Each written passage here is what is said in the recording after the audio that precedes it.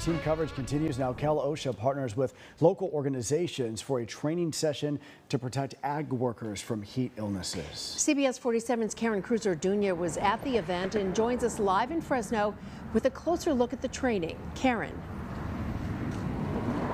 Catherine and Brian, OSHA says that they host these kind of events 3 times a year, and with these high temperatures, warm temperatures in our area, they said this is a perfect time to host a heat illness prevention session. It's a sunny Friday afternoon, and farm workers are out producing fruits and vegetables for grocery stores across the nation. When it is hot out, they say they take measures to protect themselves from getting a heat illness. We wear hats to cover ourselves. We drink lots of water and electrolytes because we do not want to get dehydrated. Agriculture companies, nonprofits, and more agree with farm workers. In response, OSHA teamed up with countless of organizations to provide education and guidance for growers, farm labor contractors, crew leaders on heat illness prevention. Every year in California, workers have died from heat illness.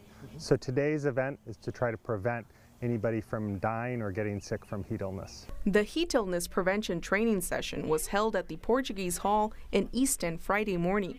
N95 masks were given out to protect farm workers from valley fever and potential wildfire smoke. Officials shared farm worker rights and what necessities are needed while workers are working out in the heat. There's a shade trailer, and they have those, and so those go right in the morning. So they're available with the shade trailer, water, cool water, plenty of water, and in the restrooms, making sure the restrooms are there as well. Labor contractors like Sun Valley Packing were at the training session. They say they will continue to protect their farm workers and do their part because they say it saves lives. There's a lot of little pamphlets that are, given to us and postings, and we share this with employees, and we have them posted in our, workplace and around all the areas. And so, yeah, we make everything as, readily accessible to employees in both English and Spanish.